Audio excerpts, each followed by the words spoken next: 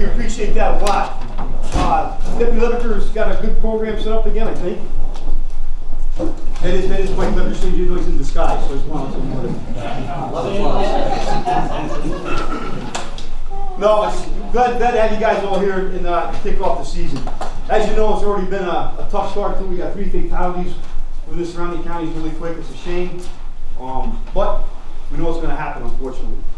But we'll do our best in putting out a good presence, a good message to everybody, and do the best enforcement we can.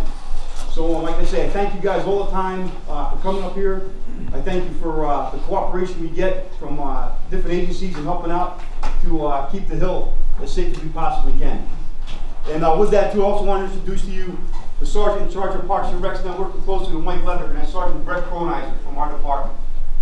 He's now in charge of the Parks and Recs, and he's been working closely with him and Mike working closely together, putting the program and the ATV as well together and our Marine units together. So, I guess that's all that I have for you guys. It's good to see everybody. And like I said, thanks for being here, and we'll get it kicked off. Mike? Just want to thank everybody for coming. The bathroom's right over here, and coffee and donuts are on the side. We've got a pretty good crowd here today. We got a newcomer. We got the United Nations Police are here. Saw on Channel 2 News a couple weeks ago. The sled from UPD, so I invited them down. Kind of the same setup today as it was the last couple of years. We got New York State Parks here. We got New York State Motor Vehicle Investigators here, and the New York State Snowmobile Association here also. We got some state representatives here from Senator Griffith's office is here, and our county manager is here as well. So, if you have any questions, we'll wrap this up by noon. If you have any questions, anything, raise your hand, or just put right in. It's not a big formal meeting here where you gotta raise your hand or whatever. So we'll start get going here on this whole little get together. This started like 15 years ago, and it's kind of mushroomed much bigger. So it's really turned out pretty good. A lot of people here have a lot of knowledge in snowmobile enforcement. Some have little. There's a lot of experience here, and that's where you get your experience. You learn a lot of stuff is talking to different people that are involved in the sport. You learn a lot. That's how I learned it. It pays off. So I'll turn it over to.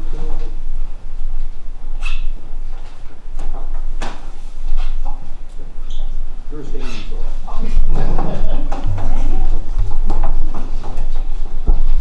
Hi everybody, I'm Nicole Unser. I replaced Chris Fallon as the director of the Snowmobile unit for Parks earlier this year in January. Thank you all for coming. We appreciate having the law enforcement component into providing safety on the trails. It's a very critical component for our program, and we appreciate everything that you guys do. So Mike asked for a few things from our unit related to accidents, tickets, safety education, any changes in law enforcement, and the state snowmobile enforcement grant. Just to make it easy, so nobody had to remember all of these facts and figures I'm throwing out on you, you'll see that we have this nice little report. So, as Mike said, we had 3 fatalities this year. So right now we're not off to a good start as far as the fatalities go. Last year we only had 7. So I'm hoping that the season kind of turns around and we don't see any more of those. In 2017-18, 166 reported accidents involving 196 snowmobiles. Most of the collisions were with a fixed object, being trees, embankments, and snow embankments and earth embankments. The top 3 counties were Herkimer County and Lewis County with both 36 accidents, and the town of Webb with 35 accidents. It's where the snow is, and it's where the people, it's dense, populated sport in that area, so it makes a lot of sense that those 3 counties and towns would be impacted by that. Are the town and web numbers including in her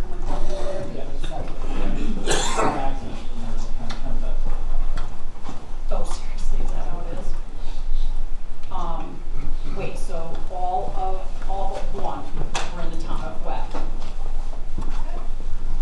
And Bennett, this is Bennett Campbell. He's the one that collects all of this information and then makes a nice little summary report of what he receives at our office. I also have Jim McFarland, who has been pretty much the pioneer in the law enforcement side of things. Many of you have probably met him. He attended our Snowmobile Law Enforcement Development School. So I apologize for not introducing you guys immediately. So alcohol, while it's a small percentage with the overall accidents of last year, you know, it's still something that we need to push out to the public. I do have, we have 0 alcohol coasters. You guys want to pass them out to bars? Maybe it'll get someone to think twice about not mixing alcohol with riding a snowmobile. If you feel free to take some. We also have more. If you would like, we can send them directly to you. So tickets. We continue to doubt the efficacy of tracking tickets on our end. It requires a large amount of time and commitment, and we're unsure of the comprehensiveness of data that's coming to us and usefulness of data produced through tracking. We don't know what we don't know. So that's, you know, we collect the tickets as they come in, but if they're not sent in, you know, things are kind of left out there. Bennett could probably speak to more of that. You guys know what you're out there writing. You can see here we got 280 tickets for 17-18. That's dropping the bucket probably what's actually written out there. So we're not sure how valuable these stats are.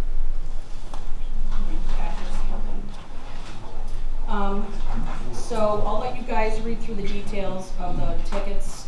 They were slightly decreased from the prior 2 seasons, close to 400 in 15-16 and 16-17, and just under 300 for 17-18. That may be very well because law enforcement is on the trail more and people are behaving a little bit better, is what we'd like to hope. Safety education. In 2017-18, we had 133 classes and almost 2,100 students came through. 25 new instructors were certified, and we have over 300 active instructors.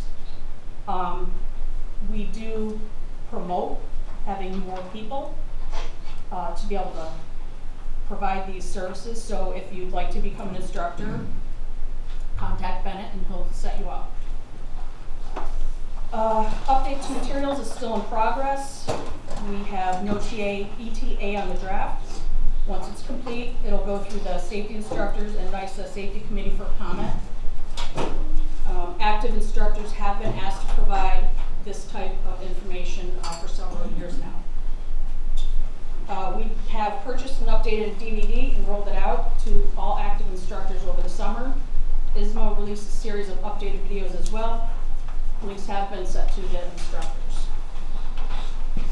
Law changes.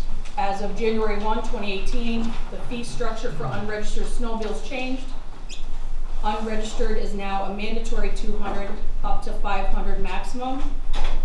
Failure to improperly display is up to $100. 50% of those fees collected go into the trail fund. Law enforcement, the state aid. The maximum grant awarded was increased recently to $200,000. This year we had 20 law enforcement agencies that participated.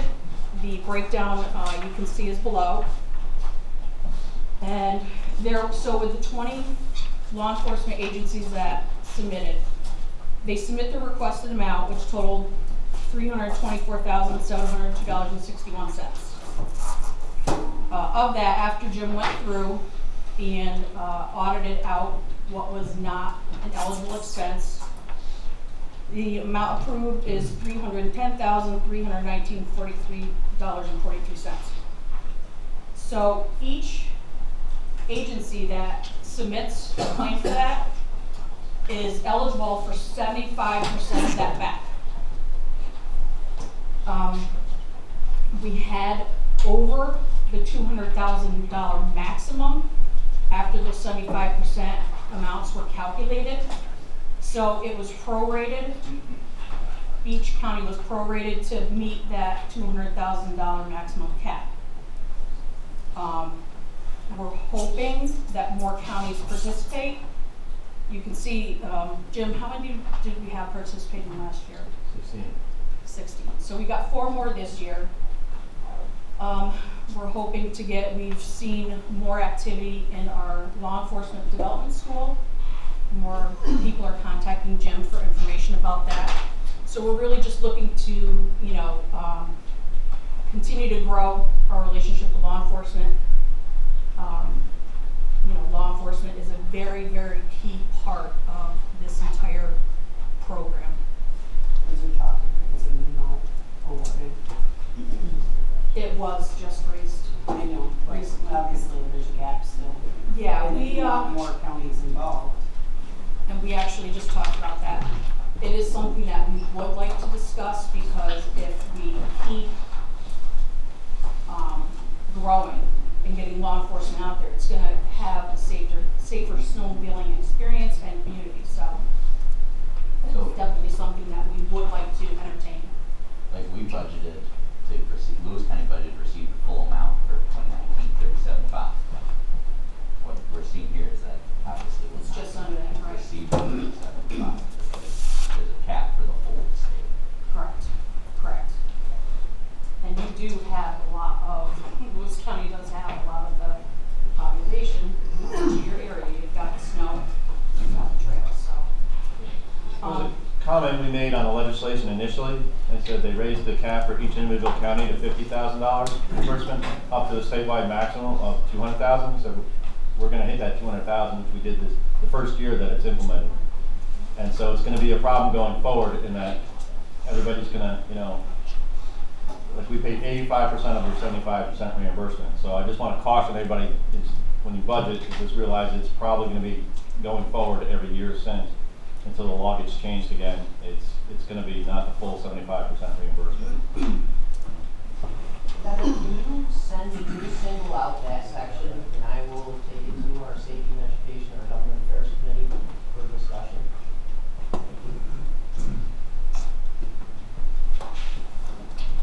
So with that, I mean, that pretty much entails everything that I have to say. I look forward to hearing from you guys. This is my first year attending this law enforcement meeting. Thank you, Mike, very much for setting this up. I do have some things up here. Like I said, it's what we carry with us. There's a few maps, snowmobile guides. We've got eyeglass cloths, the zero alcohol coasters, anything you guys want up here. I do have a few business cards, so if you guys have any questions, by all means, call our office and we'll be more than happy to help you. Thank you. Where's the snowmobile school going to be this year? It'll be January 27th and February 1st in Old Forge.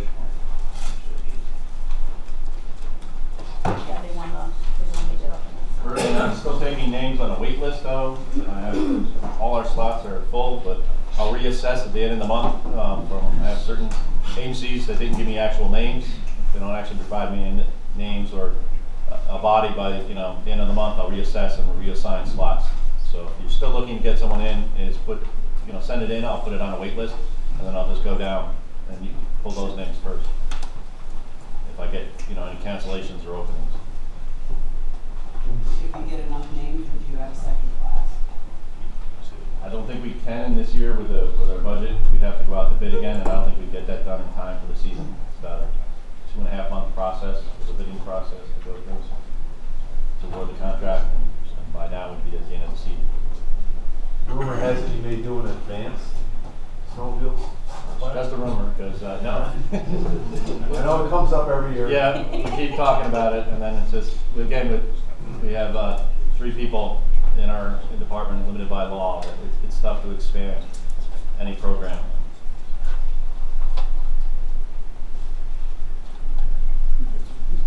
No, I don't know. Thank you.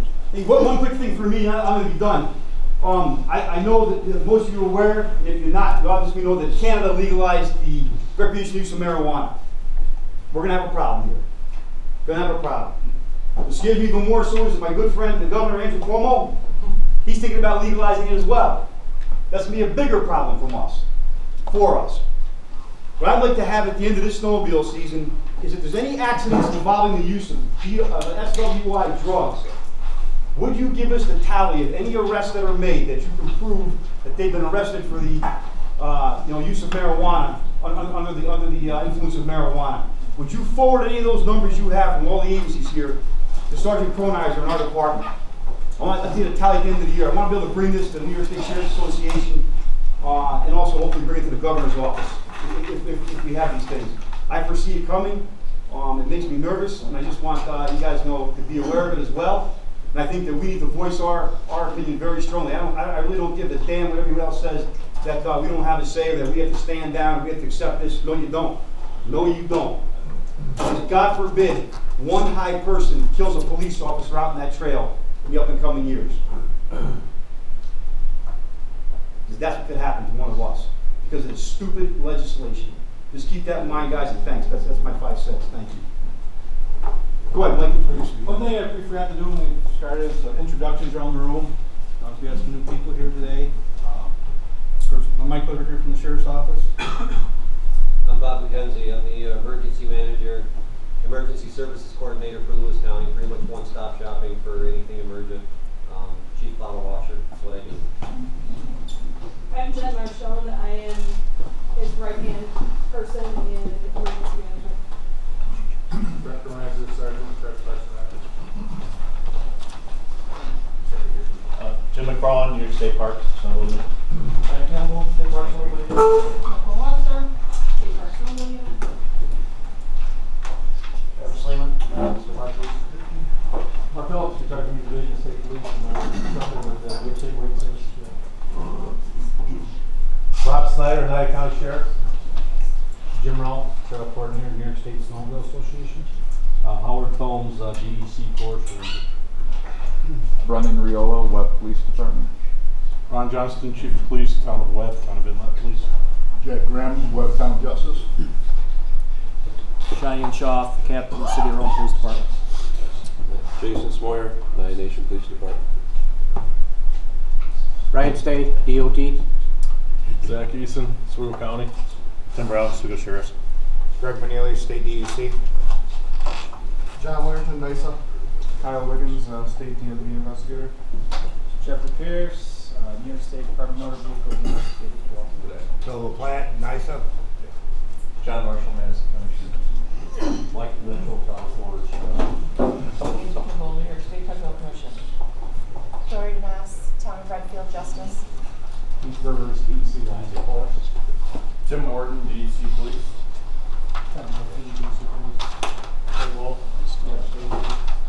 Jeff Willis, State Police, Water Transport. Eric Agabissi, Station Commander, Lean Stone Beach. Mark Wasowski, State Police, Zone 3. Kelly Gramo, NISA. Matthew Brown, Moscow Sheriff's Office. Greg LaPlante, Vice President, New York State Snowmobile Association. Roseanne Warner, President of the New York State Snowmobile Association. Jackie Mahoney, Lewis County Recreation Forestry Parks. Brian Pache, Lewis County Manager. Sean Leahy, President of Rush. Jason Walzer, Lewis County Area Snowmobile Association and NISA Director of Lewis County. Jim Durkish, Lewis County Rep for Senator Grifo. Douglas Stevens, President of Lewis County Snowmobile Association. Okay, thank you. John, do you want to